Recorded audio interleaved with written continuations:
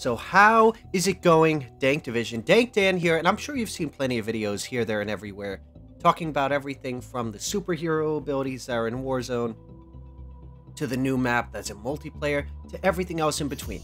My goal isn't here to sit here and give you a review. My goal here is to help you guys out as best as I can to make sense of the new Diabolical Camo challenges, make them somewhat easier for you, throw out a couple ideas out there, and while some of you watching this video already might already have the right idea and be going into it knowing exactly how to go about this, for some of you, I might throw out a few ideas you're not even thinking of. So we're going to go straight down the list from left to right all the way through, starting of course with the ARs. The first challenge, of course, you can get 50 operator headshots using assault rifles. Now that's not too bad. All you really need to do is just load up a mode where it's all close range, and I would recommend taking something like the Chimera, the AK-74U, go on a shipment 24/7, and you could crank out those 50 headshots, especially if it's something like Domination. That is going to be relatively easy. One of the trickier ones that already is going to be the problem is getting the 25 operator kills from behind, because I still question what is their definition of behind. Is it exactly 180 degrees from the line of sight straight forward for your opponent, or can it be slightly off by a degree or two? That's something worth questioning. For that, you may need to play a mode that allows you to get into the enemy spawn, so this might mean playing shipment and just knowing how to get behind people, or it might mean playing a slightly larger scale map and rotating around. Next, the marksman rifles. 30 operator kills while mounted using these weapons. Now I want you to keep this in mind, mounted kills. I'm going to give you 3 ways you can go about this. Doesn't matter what mode you're playing, doesn't matter how you go about this. You're going to want to load in with the portable cover, so you can place that down anywhere you want, and now you have something to mount on. You're also going to want to take your weapon, and let's say you decide to play the long range game and hit people from a distance. Put a bipod on your weapon, lay flat, and congratulations, now you're mounted when laying prone. Let that sink in.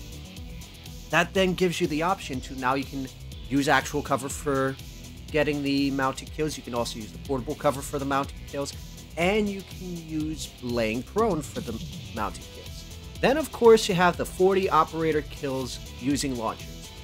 Pick any objective based mode. If shipment 24/7 happens to be in the cards, as well as shoot house, load in with an RPG, aim at the point, pull the freaking trigger, watch everyone get mowed down. Speaking of getting mowed down, then you have the 30 operator kills while using a suppressor on LMGs. This one can go any way you would like. You could play something like Ground War and go for the longer range fights and pray that there aren't snipers around.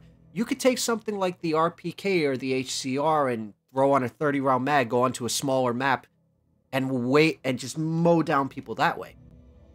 Now these next 2, I want you to keep in mind how I word this. Get 30 enemy kills while using melee weapons. This means enemy kills also include AIs, so you could get this playing that one mode in multiplayer. Or you could pop in a DMZ, get a combat knife out, and do a little stabby, kill 30 people, exfil out. And the same thing goes for the handguns. Because in regards to the handguns, you actually have it that it's, you know, get, I don't know, about 50 enemy long shot kills using pistols. Keep in mind that a long shot on a pistol must be 20 meters. So by all means, ping the enemy so you can see if you're that right distance, and then just aim for the head on the AI. So you get a one-shot kill, you throw it, I don't know, a couple of times, and then you can exfil and you can keep right on chipping away with these challenges. Now the next one isn't too bad. Oh wait, I lied. It's going to be a bitch. 30 operator kills while prone using shotguns. Yeah, that's right. You have to lay flat on the ground. My recommendation, if you have a close quarters map, whether this be shipment or shoot house, I would load right onto there. Hell, if you know what you're doing, you can also combine this with the new weapon challenges for the MX Guardian, in which case, I mean, you need to get one-shot operator kills with the shotguns, headshots with the shotgun, hipfires kills with the shotgun, as well as ADS kills with the shotgun. So if you're laying prone, odds are you're going to get some of those done. Then you have the time-consuming one. 250 operator kills while using SMGs. This one I would just save for last. Why? Because you can just get this one done over the course of time. You can get these kills playing just your average resurgence maps. You can get this just playing multiplayer matches. Then, of course, you have the last one is snipers. Get 3 operator kills without dying 10 times using snipers. Now, if you are really good with snipers, you could pretty much make a hipfire build and just mow people down. But if you're like me and you play snipers as if it's real life, my recommendation, and this is what I did the last time with the weapon challenges for snipers, load into Ground War.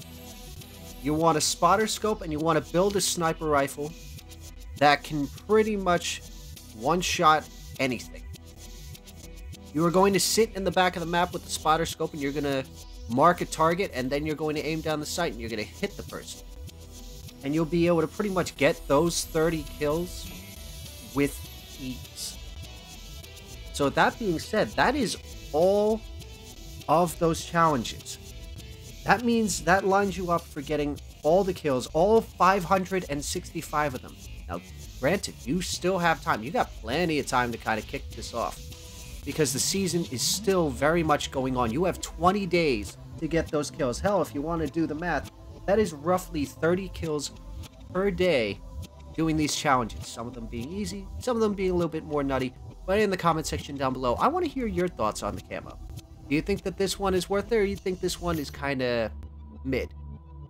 So with that being said, I'm looking forward to reading that comment section down below. If you guys enjoyed watching this video, don't forget to drop a like, as well as leave a comment down below with your thoughts on where this season's going so far.